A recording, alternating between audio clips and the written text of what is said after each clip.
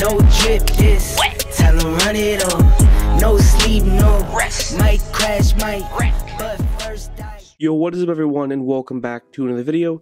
My name is Joshua Winkins, and if you're new to this channel, I upload Final Cut Pro 10 tutorials every day at 10 a.m. Eastern Standard Time. So if you enjoy those types of videos, consider hitting that subscribe button.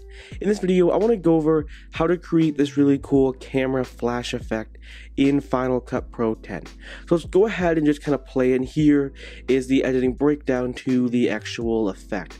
So this is what it looks like when you actually see the entire timeline. Definitely looks kind of cool, and as you can see right there, this basically emulates like boom, like someone just took a picture and you saw the flash, and then boom, the picture popped up on screen. So I'm going to go ahead and kind of break this down and show you how I created this effect. So it's basically right here. This is the main portion of the entire video.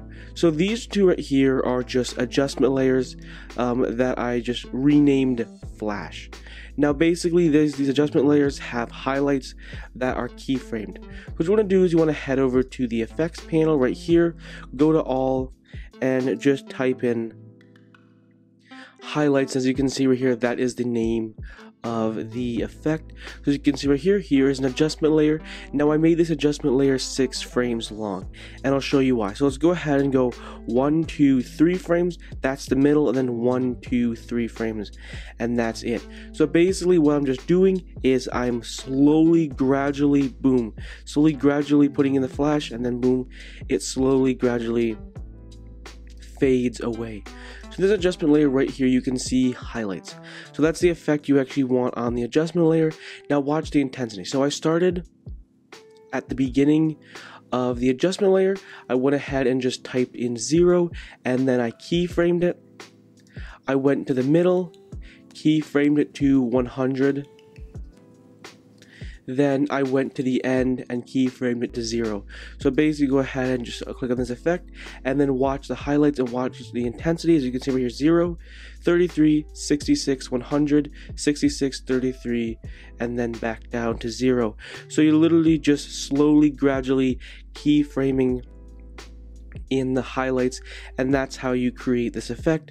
Now what I did was I went 1, 2, 3 frames, and then I waited 1 extra frame to actually have the picture show up, and then the last 2 frames it gradually slows down. Now this can all be up to you. You may want to just immediately cut it, or you may want to have a little bit of flash actually on the picture. That's all up to you.